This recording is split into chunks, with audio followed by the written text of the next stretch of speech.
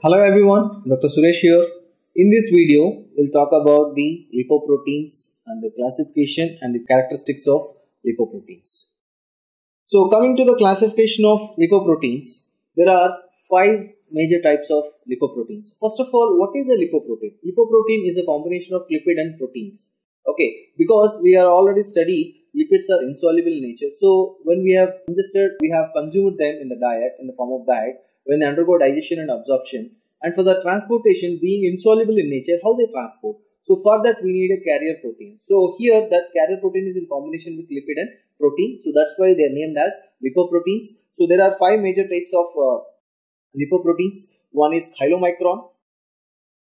Okay, and other one is very low density lipoprotein, VLDL, and the third one intermediate density lipoprotein, IDL, and low density lipoprotein, LDL. Here IDL is the intermediate form between VLDL to LDL. When VLDL is converting into LDL, there is an intermediate form that is known as intermediate density lipoprotein, and the last one, that is high density lipoprotein. Right. So these are the 5 major lipoproteins that do exist in our body, and each one of the lipoprotein characteristically different, and in composition wise, structure wise, they vary. Right. So here I have given some of the points. Like chylomicron, if you take, contains apoprotein B48. So the protein, the major protein that present in chylomicron is apo-B48, and VLDL, it is having apoprotein B100, and LDL is having apo-B100. Okay, again, and high density lipoprotein is having apo-A. So these are the variations in respect to the proteins that carrying on over their structure. Okay, and the type of lipid they are transporting. Okay, it is also vary. If suppose you take chylomicrons, exogenous triglycerides, that means the diet which is having the triglycerides will be digested, absorbed, and for transportation they take the help of chylomicrons, and from here they will take an extrahepatic tissues to the liver. Okay, and very low density lipoproteins, that means it will transport it will transport endogenously synthesized triglycerides. That means liver also can able to synthesize triglycerides. Those triglycerides will be transported by using this carrier protein, very low density lipoprotein. And coming to the low density lipoprotein, okay, why I am not talking about IDL? Because it is an intermediate form of very low density lipoprotein to low density lipoprotein. So directly I am talking about low density lipoprotein. Low density lipoprotein is a type of carrier protein which carries cholesterol that synthesized in the liver, okay, to the extrahepatic tissues. And high density lipoprotein is a carrier protein which collects the cholesterol from extrahepatic tissues and dump that collected cholesterol into the liver. So this is a variation in function wise and what type of lipids they are carrying. And next thing is free fatty acids. Free fatty acids, there is a limitation circulation. Okay, that means the passing of free fatty acids in the circulation. They are in combination with albumin, because fatty acids also lipids. They are insoluble. They cannot freely movable in the circulation. So they are always in combination with albumin. That's why these are not included in classification of lipoproteins, because they are loosely bound to the albumin. And rest of the lipoproteins, they are tightly bound to they are pack and part of the structure, like apoprotein B48, apo-B100, apo-E. Okay, so like this. So we'll see the classification of lipoproteins by the 2 methods. One is ultracentrifugation, analytical methods, ultracentrifugation and electrophoresis. So based on the weight, based on the size, okay, there will be segregation of these lipoproteins, right? So you see here, free fatty acids are molecular weight wise, free fatty acids are heavy, so they will sediment first, ultracentrifugation, and next is HDL, okay, and the third one is LDL, next is IDL, VLDL, and the last one is chylomicron, because they are light. Chylomicrons are light in nature. Okay, they are the last substance to be sedimented. Okay, their density is less, but free fatty acid density is high, so that's why they will go into the bottom first. And electrophoresis, here based on the charge, we are all seeing phospholipids, they are negatively charged, okay, which are present. So cholesterol is also negatively charged. Okay, so how they move in an electric field? So from negative to positive side, first free fatty acids and they will move to positive side. HDL will move next, and VLDL, IDL, LDL, and chylomicron. Okay, chylomicron, they doesn't have much cholesterol. Okay, so they are less negatively charged.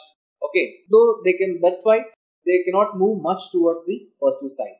Okay, so free fatty acids having a negative charge. So here negative charges will attract. So that's why fatty acids will go towards the positive side. So comparison size wise, you see 𝐒𝐲𝐫𝐞 is bigger in size, okay, and very low density lipoprotein, and intermediate density lipoprotein, low density lipoprotein, and high density lipoprotein. So here the colors, different colors I have used here, okay, orange, yellow, pale blue, and thick blue. Okay, I'll show you why the colors has been used here.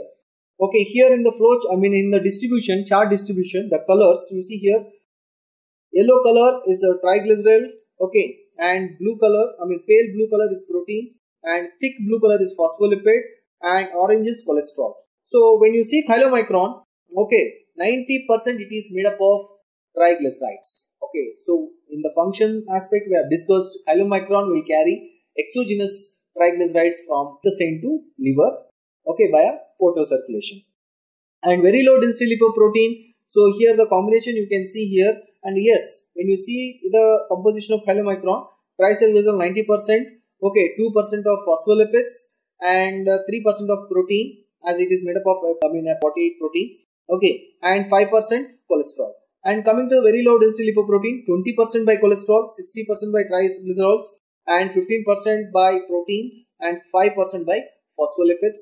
And the same way, low density lipoprotein, if you talk about, 22% is protein, and 50% cholesterol, 8% is triglycerides, and 20% phospholipids. High density lipoproteins here, when it is synthesized, it is having much cholesterol content compared to the triglyceride concentration, and 40% is rich of phospholipids and 30% of protein. Okay, so HDL protein content and cholesterol content is much more compared with the other lipoproteins. So in this tabular column here, like density of 𝐒𝐲𝐫𝐞s, VLDL, IDL, LDL, HDL we have given, and the diameter, composition, protein, how many proteins are there, okay, and then TAG composition, phospholipid percentage, cholesterol, free fatty acid, apoproteins. What are the apoproteins? 𝐒𝐲𝐫𝐞s you see, apoprotein A, B48, C2E will be there. In case of VLDL, ApoB100, ApoC and 2 and E will be there. In case of IDL, B100 and E is there. LDL, ApoB100 is there. HDL, apoprotein A1, C, E is there. In case of free fatty acid, albumin is there. So the type of apoproteins they are carrying, it has got huge importance. Okay, because of the deficiency of these proteins, lipoproteins will be deficient and in the fall short of the function. So the function you see, TAG from gut to muscle, okay, and VLDL, TAG from liver to muscle, and LDL, cholesterol from liver to peripheral tissues, and HDL, cholesterol from peripheral tissues to liver, and free fatty acid from fat depot to muscle and liver. So these are all the functional, structural and characterizational classification, okay, all the lipoproteins in a single table. So characteristics, if you see here, apoproteins and their functions, ApoA1 is a component of HDL2, and what is the role of ApoA1 here? ApoA1 involved in activation of enzyme, okay, that is 𝗏𝐾AT, which is also acting as a ligand for HDL receptor, and anti-atherogenic ApoA1 is having, okay, and molecular weight of this ApoA1 protein is 28,000, and the site of production is intestine is liver, because it is a protein, it has to be synthesized. So the site of production is intestine and liver, and ApoA2 is present in HDL3. It inhibits 𝗏𝐾AT and stimulates lipase. So that means more TAG has to be hydrolyzed, and molecular weight is 17,000 Daltons, and it is also produced in intestine and liver. ApoB100 is present in both LDL and VLDL. It binds to LDL receptor. Its molecular weight is quite high, 5,50,000.